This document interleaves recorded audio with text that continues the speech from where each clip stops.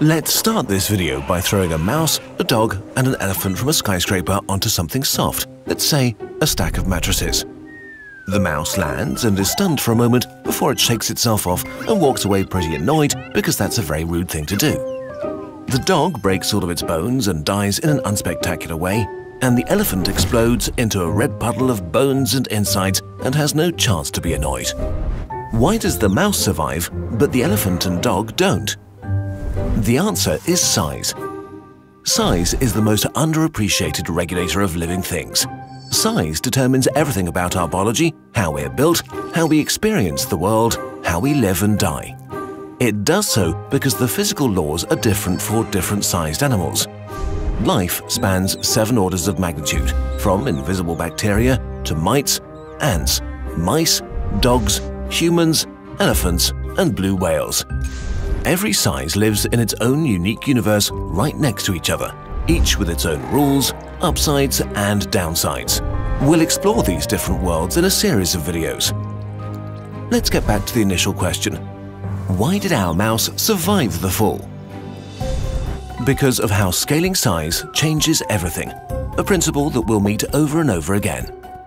Very small things, for example, are practically immune to falling from great heights because the smaller you are, the less you care about the effect of gravity.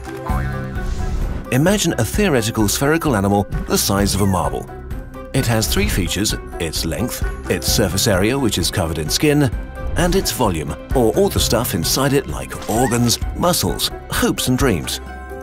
If we make it 10 times longer, say the size of a basketball, the rest of its features don't just grow 10 times. Its skin will grow 100 times, and its insides, or its volume, grows by 1,000 times. The volume determines the weight, or more accurately, mass of the animal. The more mass you have, the higher your kinetic energy before you hit the ground, and the stronger the impact shock. The more surface area in relation to your volume or mass you have, the more the impact gets distributed and softened, and also the more air resistance will slow you down. An elephant is so big that it has extremely little surface area in ratio to its volume, so a lot of kinetic energy gets distributed over a small space and the air doesn't slow it down much at all. That's why it's completely destroyed in an impressive explosion of goo when it hits the ground. The other extreme, insects, have a huge surface area in relation to their tiny mass, so you can literally throw an ant from an aeroplane and it will not be seriously harmed. But while falling is irrelevant in the small world, there are other forces that are harmless for us, but extremely dangerous for small beings. Like surface tension, which turns water into a potentially deadly substance for insects. How does it work? Water has the tendency to stick to itself. Its molecules are attracted to each other through a force called cohesion, which creates a tension on its surface that you can imagine as a sort of invisible skin. For us, this skin is so weak that we don't even notice it normally. If you get wet, about 800 grams of water, or about 1% of your body weight, sticks to you. A wet mouse has about 3 grams of water sticking to it, which is more than 10% of its body weight. Imagine having 8 full water bottles sticking to you when you leave the shower.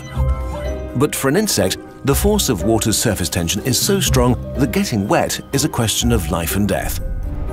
If we were to shrink you to the size of an ant and you touch water, it would be like you were reaching into glue.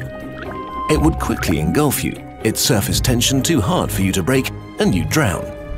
So insects evolved to be water repellent. For one, their exoskeleton is covered with a thin layer of wax, just like a car. This makes their surface at least partly water repellent because it can't stick to it very well. Many insects are also covered with tiny hairs that serve as a barrier. They vastly increase their surface area and prevent the droplets from touching their exoskeleton and make it easier to get rid of droplets. To make use of surface tension, evolution cracked nanotechnology billions of years before us. Some insects have evolved a surface covered by a short and extremely dense coat of water-repelling hair. Some have more than 1 million hairs per square millimeter. When the insect dives underwater, air stays inside their fur and forms a coat of air. Water can't enter because the hairs are too tiny to break its surface tension. But it gets even better. As the oxygen of the air bubble runs out, new oxygen diffuses into the bubble from the water around it, while the carbon dioxide diffuses outwards into the water. and so the insect carries its own outside lung around and can basically breathe underwater thanks to surface tension. This is the same principle that enables pond skaters to walk on water, by the way. Tiny anti-water hairs.